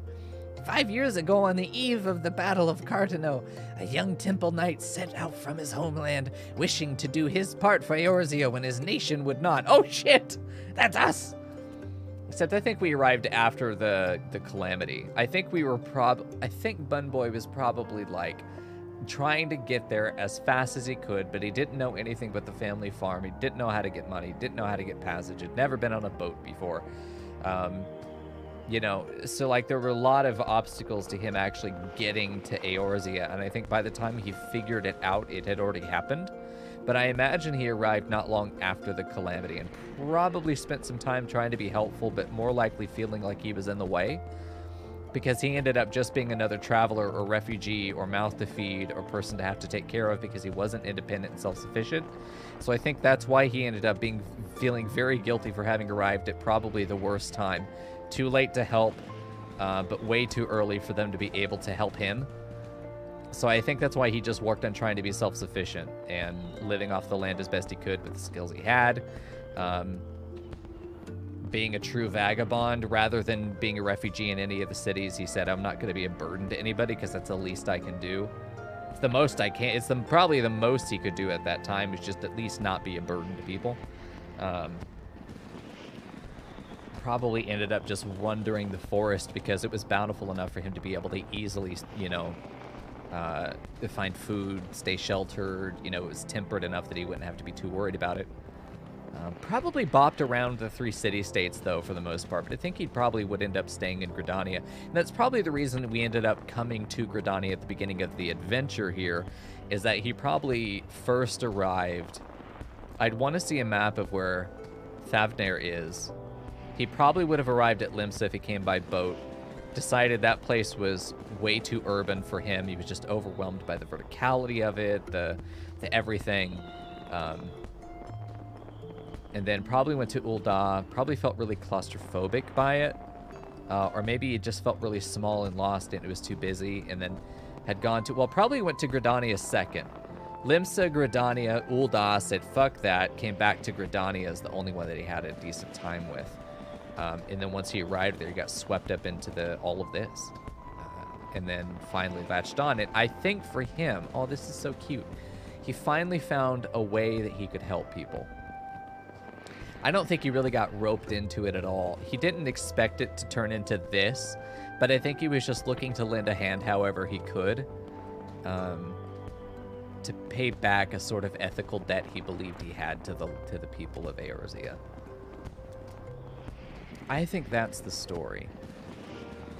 Then he let some catboy sit on his face and was handsomely paid. Yeah. Yep. I mean, listen, he figured out how to make money. That's the bottom line. He had to figure out how to make gil because he couldn't get anywhere for free. He didn't have any grass, so he paid with gil or ass, and whatever was cheaper, he gave it, you know? There we go. Anyway, I think that's honestly the origin story. Now that I know 1.0, I know a lot more about the calamity. I think we've come full circle in deciding exactly who he is, and I think we've added a little bit more of a purpose to his motivations for doing things. He's not just bopping around with no purpose. I think his purpose is always trying to find a way to help the people of Eorzea. I think it gripped him when he was younger, but he couldn't really do anything about it, and then he arrived just a little bit too late, but now he's found a way that he can help. And I think that's nice. That's touching. To me, that's a compelling character development. There's a whole journey a whole coming of age story that's happened up to this point. Now we're here, you know? That's how it sounds. The real story's already happened, but now we're living in the epilogue that is, well, we just became an adventurer, the end. Anyway. Alas, the man never arrived in the flats. En route, he came upon a merchant being attacked by a dragon and lost his life going to the stranger's aid. This was his ring, an heirloom passed down through his line. What a tragic tale. But I wonder, how did the ring find its way back? If the knight fell, it seems the merchant couldn't have survived unscathed. There we go. I remember now. Though the knight was mortally wounded, he succeeded in striking the dragon down, and with his last breath, he entrusted the ring to the merchant. Yes, that's how it happened. So what do you say? If you're interested, I'd be willing to part with the relic for a special price, but for today only. Ah, yes. Convince you you're getting a deal and add a time pressure. Make you think that you are getting a steal here, that this is too good an opportunity to pass up. You're fucking lying. However, this feels a bit dubious. Ah, wise boy. Lesson number 2, my boy. Everybody be lying to you. 100%. Everything you hear in Ul'dah is a fucking lie. Everything. Also, I love the hidden uwu. It's fantastic. Please tell me that's Funkle. If that's Funkle, I'm fucking VIPing you on the spot. Here we go. It's a ring pop. Here we go. Anyway. Shall we look around some more? There's bound to be other things out there. Ba-ba-ba-ba. Yeah, I've gained... So, speaking... Because we need another tangent right now. So I've been researching voice acting agents, and I've been digging into all that. I'm compiling a database of agencies, what they do as a spread. Are they focused on one thing or in different areas? Where are they based? What is my progressive interaction with them? I've reached out. They have responded. We are moving forward. We are not. I have followed up. We are moving forward. We are not. You know, that sort of thing. And I've got a whole checklist because there's no fucking way I'm going to keep this organized. But I have to write a cover letter for every one of them. And part of it's going to be generic. It's going to be mostly the same framework because I don't need to say something different about myself every time. I'm going to have my 1-paragraph bio about myself, and that's what I'm going to tell all of them. But then I'm going to talk about what I know about them as the beginning of the cover, or the second part of the cover letter. Paragraph 2. 3 paragraphs. 1, purpose for writing this. Paragraph 2, what I know about you. Paragraph 3, what you need to know about me. Probably the other way around. I haven't decided yet. But anyway, the point of all of this, Jesus Christ. The point of all of it being that I have not voice acted pretty much anything that we've done over the course of me reading all this dialogue. But I will say that having to read to you guys has made me a lot more comfortable and confident over the course of this whole journey in being able to get behind the microphone and do actual performances. And so it's been really impactful in that area in ways I didn't anticipate that it would be. Anyway. Just little things that pop in my head. I've got to say them or they will disappear again and never return. More Lalafell. Greetings. From the daily necessities to unusual curios, I deal in all manner of wares. If there's something in particular you seek, you need but ask. Here we go. Oh, might I offer you some sweet cream in these trying times? Oh, Silver, maybe. I got another PM a minute ago. What was it? Let me see. I got a PM like a while ago. Hold on, let me scroll up to like 30 minutes ago and see where that was. I know I got a PM at some point. I heard that noise before. Oh, Panda said sup bitch. Okay, that's it. Got it. glad I went back to read that. All right, hold on. Event. Objects to do with the calamity. The two of you are adventurers, are you not? In which case, I have something that may be of interest. It's a journal I acquired from an adventurer who retired injured. The man was recorded his experiences during the calamity in detail, and I dare say it has value for students of history. Oh, an adventurous first-hand account. I'd love to pore over it. Here we go. You stop that! God. I'm getting strange messages from people now. Yes! I've wanted this my whole life. I have mail too, that's true. I just remembered that. Do you keep a journal of your adventures as well, Mico? I do! I imagine that he is a sentimental writer because for so long he probably didn't have anyone to talk to because he was just kind of surviving on his own, but he always kind of had interesting things happen or interesting moments. And I think as much as this was an adventure, I think he probably kept notes in letters home. He didn't really keep a journal as much, but he would write letters home every now and then detailing his different adventures and things he's gone on. And I'd like to think that it was possible to have pictures in this world in Eorzea. I don't know if that's really a thing, but I'd like to think that the G-Post pictures we've had are like little Polaroids he's got that he can stick on the letter, you know?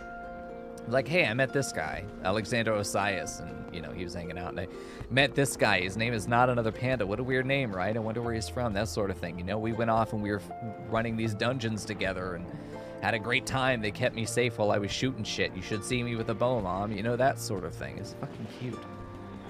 I think that's the way he keeps journals. But he does write. It's kind of sentimental for him. It's not anything he would ever share.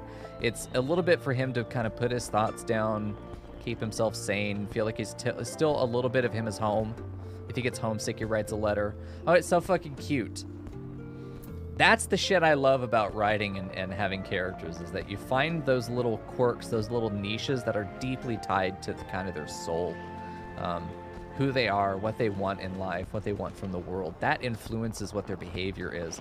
And their behavior influences their history and all that stuff. So I don't know. It's so cool. I love figuring this stuff out. When I'm writing characters for my stuff, that's where I start, is just who are they as a soul before they were even born, you know?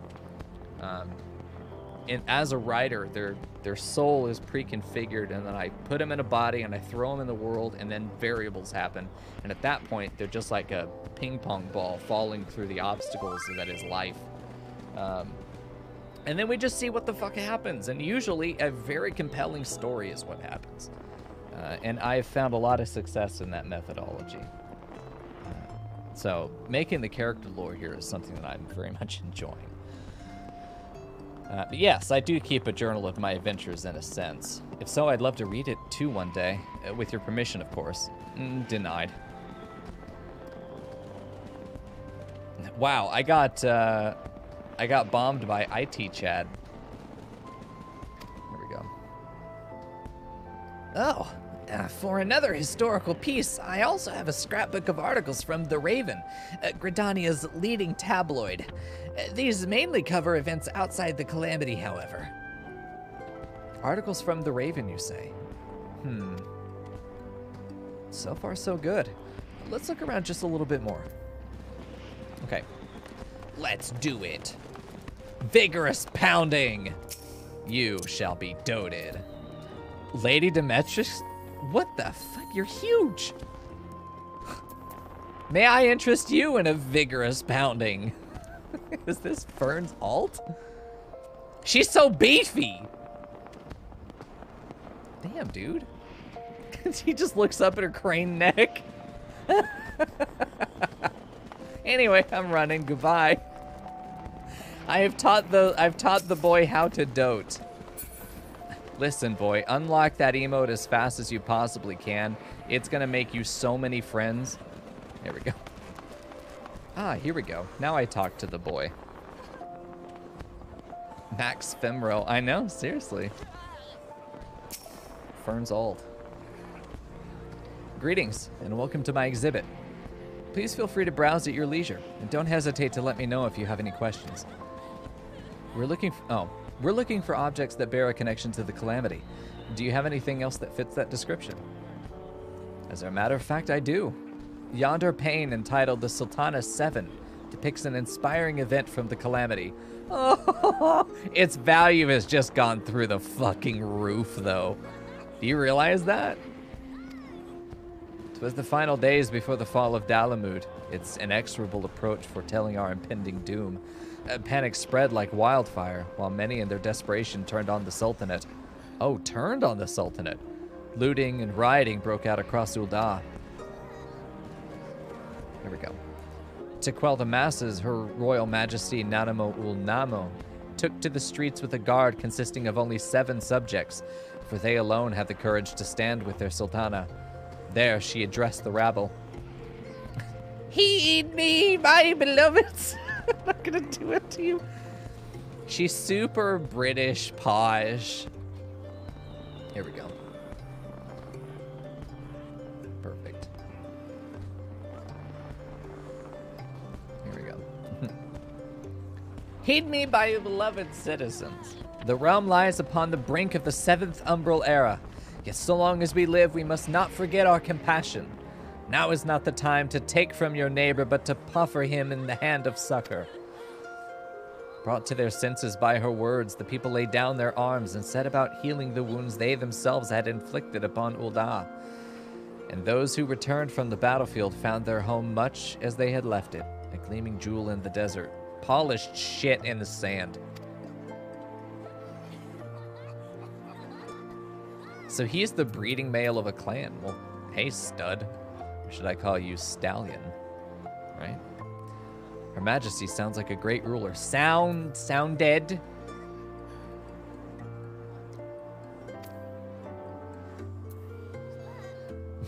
Ul'dah is fortunate to have her watching over it. Oh no. Oh no. Does the game recognize if you're before or after a certain point and changes dialogue, or is he about to become a very sad boy? Oh, new I was wondering Brutus. how this was going to play out, because some quests do and some don't. Let's see what happens. Oh, no response. No one corrected him. It may not be well known yet, because remember, only people at the dinner know. Ah, so we just stay very quiet. Don't look anywhere. Thanks for sharing the tale. It's indeed inspiring, and you've done an incredible job capturing it in glass. That's glass work? Yeah, he does glass. He was in the last Rising event, and I don't remember fully what it was about, but yeah, he was making glass works like the whole time. Holy shit! He basically comes to look for inspiration, and he gets you to help him fix pieces and make stuff. So part of it is, yeah. Incredible. I mean, I would love to see modern technology and advancement and, you know, tools and all that stuff, the precision and complexity that we could do today with stained glass. I just want to see it taken to something like this level. I've always been a fan of the stained glass look. Absolutely love it. It's one of my favorite aesthetics. But when it's done in like a high art fashion and not just, hey, brother Tommy, we need a stained glass for the monastery. You know, it's not just some shit they put in the windows, but like when it becomes true art, you know, that's incredible. So I want to look at this again because there's like, I know, the fuck, why is it dark? Oh, it just went night. Okay, sorry. Is it Dalamud? Anyway, sorry, rambling today. There we go.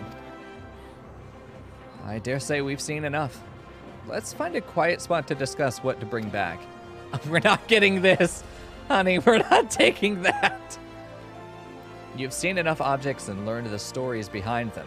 Make your way to the end of the Sapphire Exchange with Nagi and speak with him.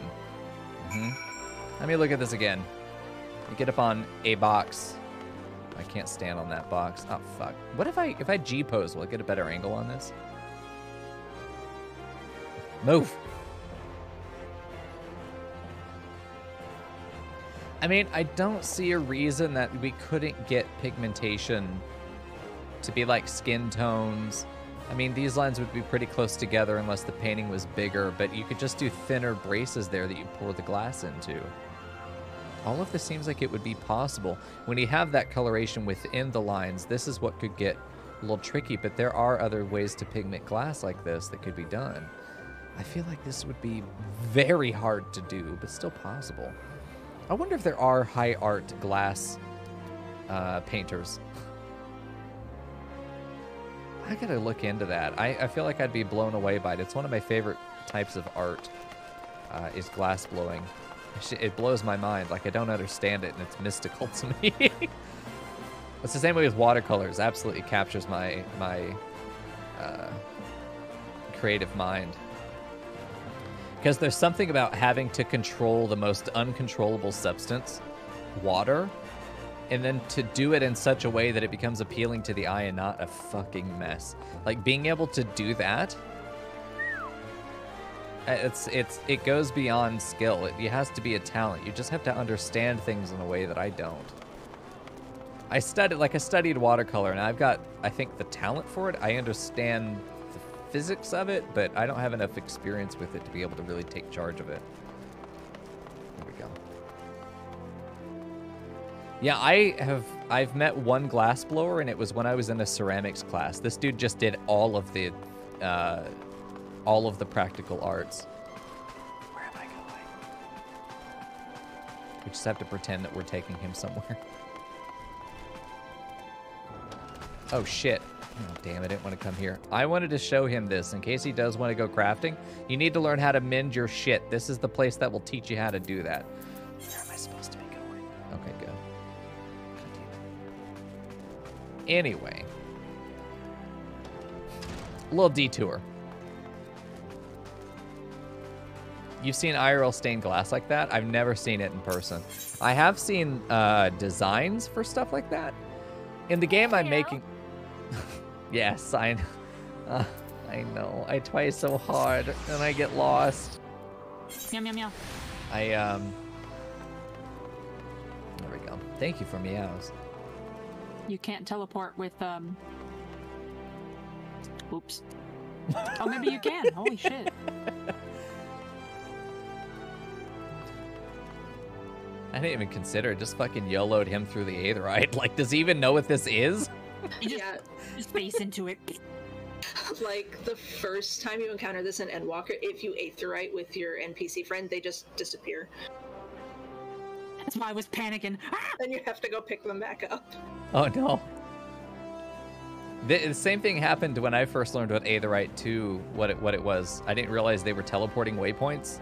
So when someone went through them, I'm like, oh shit, what the hell just happened with that dude? He's gone. I figured they were going into a dungeon or something. I stayed far away from them. There we go. Okay, cool. Very good. You talk to the boy. Right. This looks like as good a spot as any.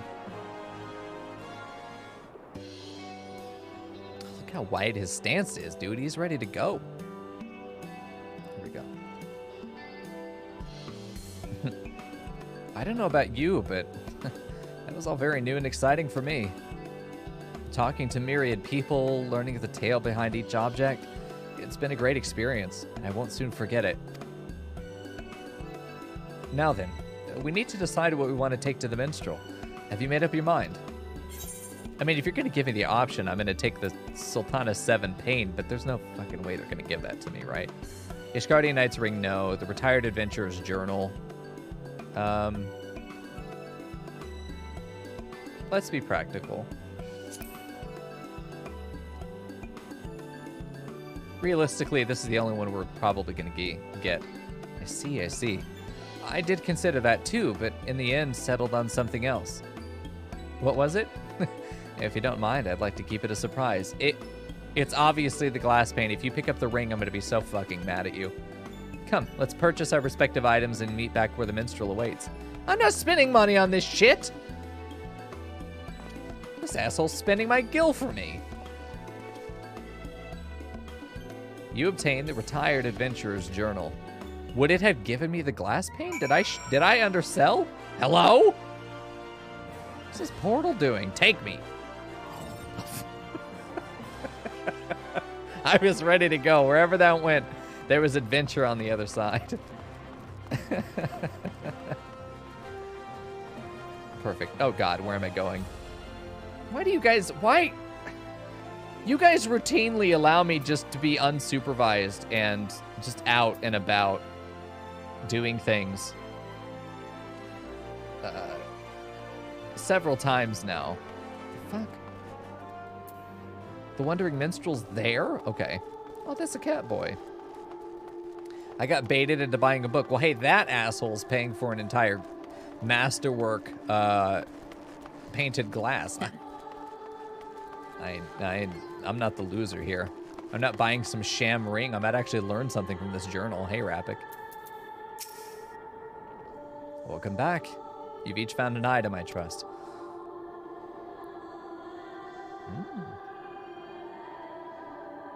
Well, now, what do we have here? Hand him the 75-pound glass pane. Shatters in his hands. At least he's wearing safety goggles. The Journal of an Adventurer, you say? Despite the vendor's claim, such records typically do not have much historical value on account of their limited perspective and inherent partiality. That's what makes history! What? Yoshi P!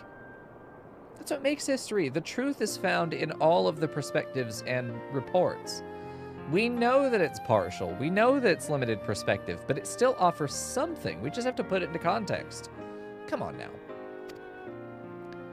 Yet, by the same token, they have great value for me, for they offer a glimpse into the writer's heart.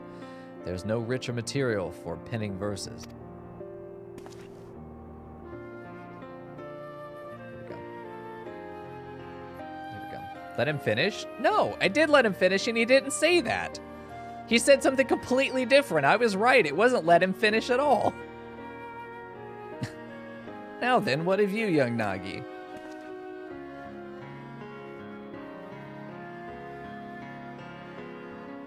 And what might this be? Oh, he went for the book anyway. Okay.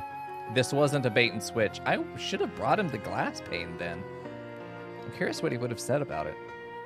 It's a scrapbook of articles from the Raven. You see, my sister is a reporter for the tabloid. During the calamity, she traveled the realm, interviewing adventurers about their journeys, and I loved nothing more than to hear her tales. They seemed like such a diverse crowd, the adventurers. No two people were alike, and yet they were united in the free, unshackled lives they lived. And struck a chord with me, and in time I found myself admiring them. There we go. Looking back, it was my sister who instilled in me the desire to see the world, to become an adventurer. That's why I chose this scrapbook.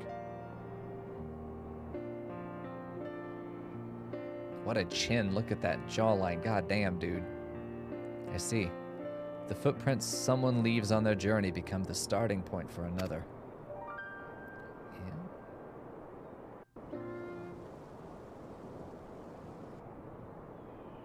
Yes, a verse comes to me.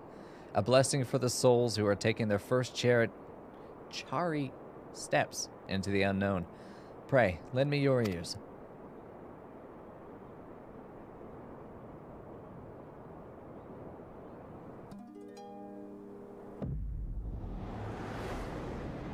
Oh, this is real bard shit. He just cast something on me. It's level 90. Probably some level 95 spell that's not even released yet.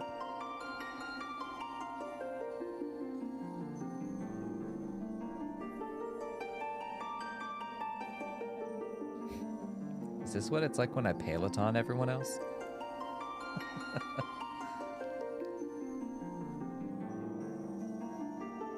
I don't recognize anybody. Except Leandri. Are these the heroes from the 1.0 thing?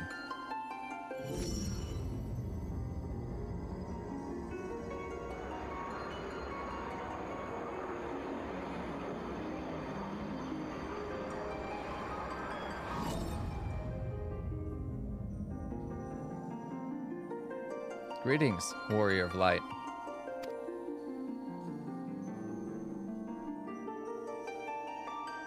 This is a world that exists outside your reality. Could it be a dream? A flight of fancy conjured by your weary mind? Perhaps, or perhaps not. It is a pleasure to make your acquaintance. My name is... Oh, Naoki Yoshida. Ah, and I have beckoned you here that I might express my gratitude. Actual dev. First of all, I wish to thank you for continuing to grace us with your presence. You and your fellow adventurers are an inspiration, and this shall never change. The world, however, is an ever-changing place, mysterious in its elusiveness. Unexpected hardships may turn our lives upside down, and though we all desire peace deep in our hearts, the sparks of conflict never cease to be struck. Like an adventurer's journey, the world is constantly moving towards the unknown, and it takes considerable courage to alter course. Yet I ardently believe that it is a small but significant step in our quest to create new adventures. Indeed, another great change is about to visit the world, and it shall open the way for exciting new journeys. I think it's just one of each race, right? They don't look particularly protagonisty. And 'tis our abiding hope that our journey together shall ever continue on to the distant horizon and beyond.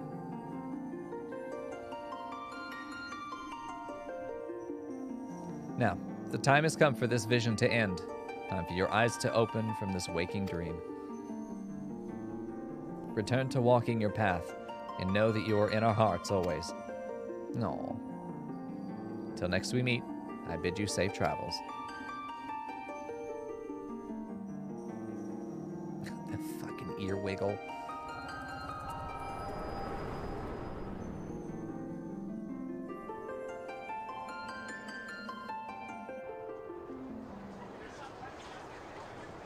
Thank you for the generous reward and the uplifting verse. Gives me courage for the road ahead. What a good boy. Speaking of which, it's time I set out on my own. Though it was brief, I enjoyed our time together. I hope to see you again, somewhere out there. Inevitably, we'll bump into each other again. This line! Pass my regards to your sister. Oh, there we go.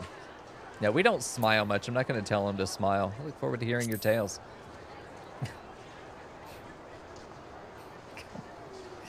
Can't believe it's an actual dialogue line. Say hi to your sister for me. There we go. Though much and more was lost in the calamity, intrepid souls continued to set forth, paving the way unto the future. In such a moment in history do we stand, and for you I would perform another song.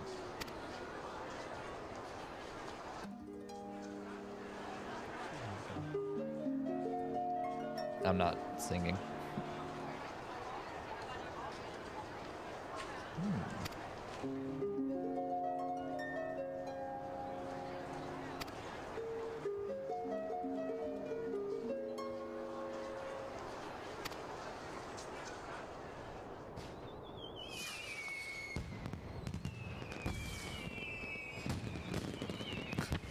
Would we have... No, I don't think so. I was gonna say, would we have PTSD from the dive bombs and the mega flares and the other shit that's been raining down on us for the last couple months fighting Bahamut? We hear the fireworks and we're just ready to run to book club. Where's C? Where's C? I wonder, how did you feel as you watched Nagi set off? Did the sight fill you with worry for a fledgling adventurer? Did it awaken fond memories of your own humble beginnings? It was eerily accurate to my own origin story, so yeah, I think it's familiar. Whichever it may be, I know that yours is a journey more trying than most. There will be times when you are overcome by loneliness, and each step feels heavier than the last. In such a moment, I bid you remember this. So long as you harbor love for this world, ever shall there be a place for you in it. Your adventures will never end.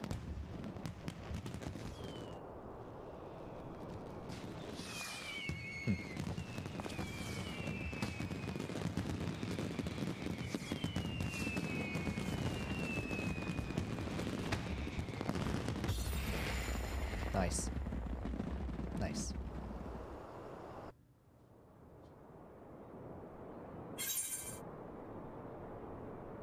Nice. What was his response, Fern?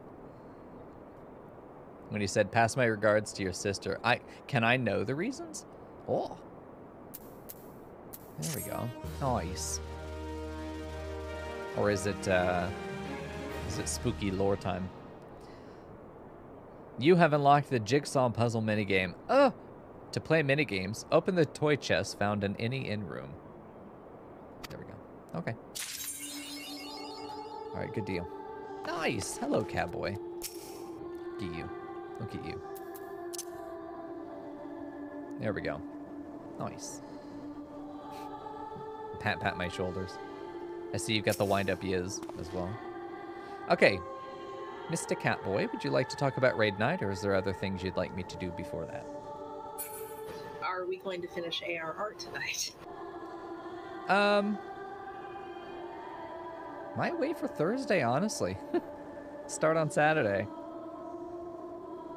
But raids.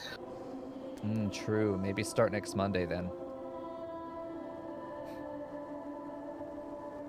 I think if I started now, it would be like it would be like midnight before I finished, honestly. Long stream, long stream. No. I have my long day tomorrow. I have to get to bed on time tonight. Boo. Fine. I know. All right, so let's talk about Raid Night. Okay. Okay. Hold on. Let's get in position. There we go. Okay. All right, listen up, sluts.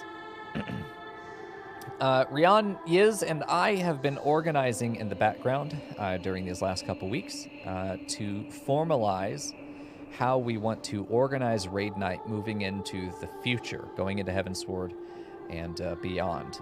These guys have, I think, a combined bajillion years of experience raiding in any various games, as well as Final Fantasy XIV, and they are lending this community their expertise, as it were, on top of all the other assistance that we get from them and all the other guidance. So we have come together, I as sort of the community manager, and the two of them as people who know what the hell they're doing, and we have put together we've put together some structures. Rian, what do we have? So to start, we have a form for anyone, and I cannot stress this enough, anyone in the community that would like to do stuff. This encompasses not only, stuff like actual raid night for the harder end content, but for also, like fun shit. Like if you want to do meme runs, if you want to do shit like maps, just, if you want to be involved in stuff that the community is doing, we have a form for you to fill out to see, where people want to do things. We also, if you haven't noticed in the Discord, there have been some changes to the Meet Party tag. We have some ranks set up for people going forward for all of this. Cool. Right. That sounds good. So what are those ranks? How are we dividing people up? Not necessarily dividing them separately, because we know that they could be all three if they wanted to, but what are the kind of tracks that people could sign up for depending on the content they want to do? We have different layers of meat parties. So we have the meat party platter, which is the general core, quote unquote, of the raid team. This is the high-end, tough, bullshit raid content for people to come and, get their asses collectively beaten. We have meat party sides for anyone that still wants to do the harder content but can't make it all the time, and you'd be more comfortable doing, like fill-in stuff. Like coming to mind would be like Murgo, who comes in, fills in, causes chaos, and then we don't see him for 2 weeks. We also have the Meat Party Light, which is just for the fun bullshit. You want to do maps? Fine. You want to do a meme run of fucking 8 healers fisting Bahamut? We can try it. Hey, Fruitusion. Mico. Every time. Good.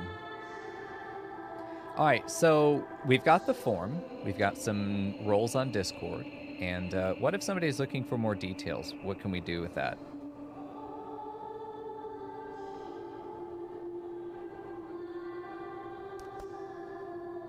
I believe we have a document for that. We do.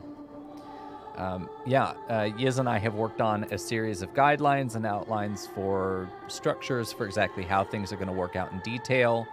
And it outlines sort of the commitment expectations for those who want to do the harder end of things, as well as some guidelines that helps everybody have more fun in the lighter end of things.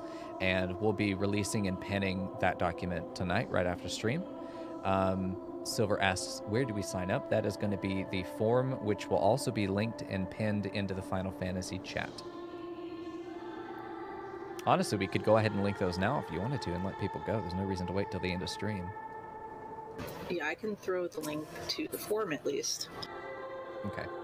I do want to stress that if you are very interested in the high-end content, the super high-end content, make sure you please read the document in full and know what you're walking into.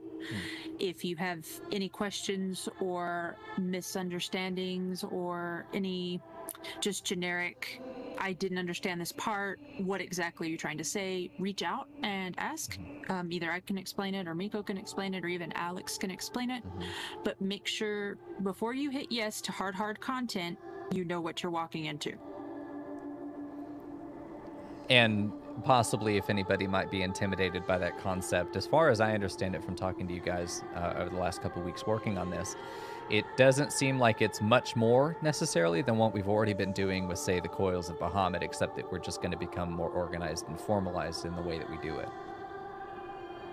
Yeah, it's not a whole lot, and it won't become a whole lot more until we hit quote-unquote current tier. But that's a ways off, so don't stress about it too much.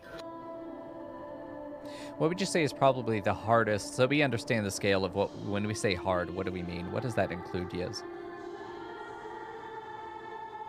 Anything that is going to fall into what is considered savage content. A lot of the upcoming raids will have savage attached to their names. It just means they're much harder versions of their normal counterparts. Mechanics change. That's about the major differences. That's it. There's extra mechanics, stuff changes in the fight, but not the fight itself. Got it. This upcoming weekend for raid, if people are interested in seeing savage content, there is a tier of it for the Coils of Bahamut. We can go throw our faces in it and get extra steppied. Yeah, that'd be fun. I'm down for it. I think it'd be great.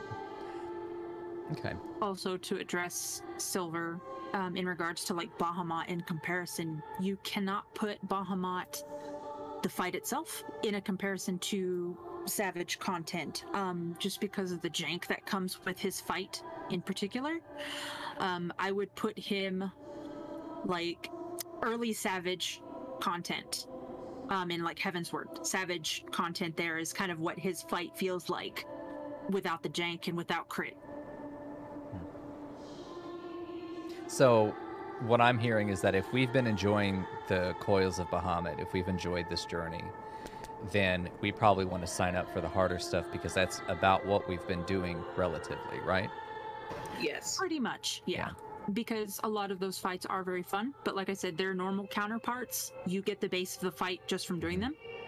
And some mechanics get added in the Savage version. That's it. You can think of going forward the normal and savage versions, like going from a hard mode primal to an EX primal. It's not an exact comparison, but it's kind of the same idea. Right.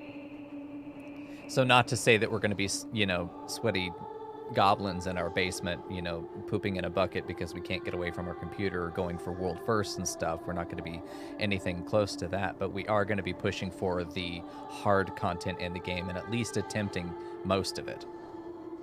Yeah, and the only things that would probably be very different are ultimates, but we know that there's not a comparison for anything in ultimate. Ultimate could is be, its yes. own tier of getting your dick kicked.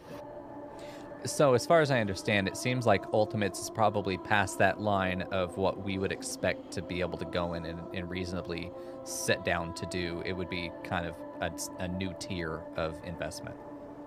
Yeah, Okay. pretty much. Okay. Yeah, Panda.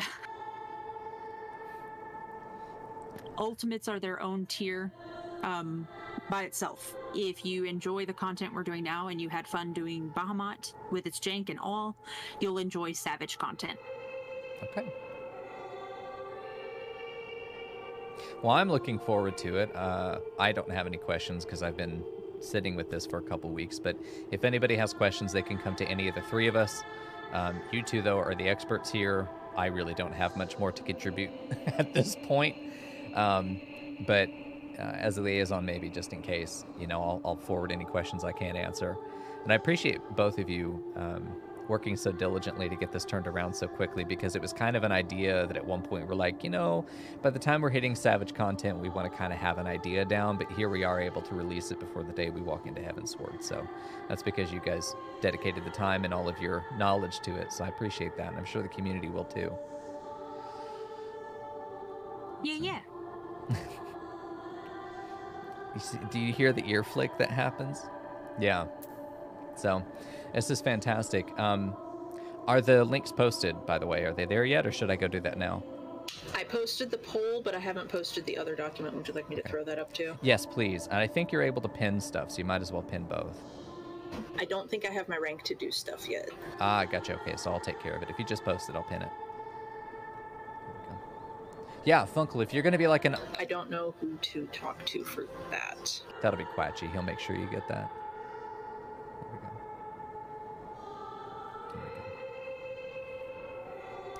Hey, Kat. Good to see you. Yeah, watch the VOD. I think you'll enjoy it. We went through the Rising event, and that's basically been the whole stream, and then we're talking about Raid Night, which we're just now here too. Okay, let's see. So I'll pin those. Quatchy will get your permissions on that role so that you can manage. You may have to post the document because it's still linking to the edit version. Oh, yeah. No, I should fix that. Okay, yeah. Oops. Mr. Raid Leader, in the rulebook it says that Mico gets priority rolls on all loot. Excuse me? What is this right there? Well, fuck, I haven't edited that out yet. There we go. Don't make me go loot master. Oh. Does the cat. Completely missed you in chat. Did I? You just said you were watching and you were watching... I saw you a bit ago, but you said you were watching Pups and missed everything. Sometimes you come in here literally just on audio. Do not sass me. You guys are coming for my throat today. God damn. I can't do fucking anything right. Holy shit. Alright, y'all enjoy that. I'm gonna get off stream. So that's all I got for you tonight. Here we go. Has this been you or you Dalson Clovershoe? Very nice. I like the earrings, brother. Alright, friends. Good night. I'll be back to Thursday, and we will do the last of the cutscene Bukake for sure. Saturday raid night, Sunday raid night. Monday we'll start Heavensward. For sure this time. For sure this time. Good night, guys.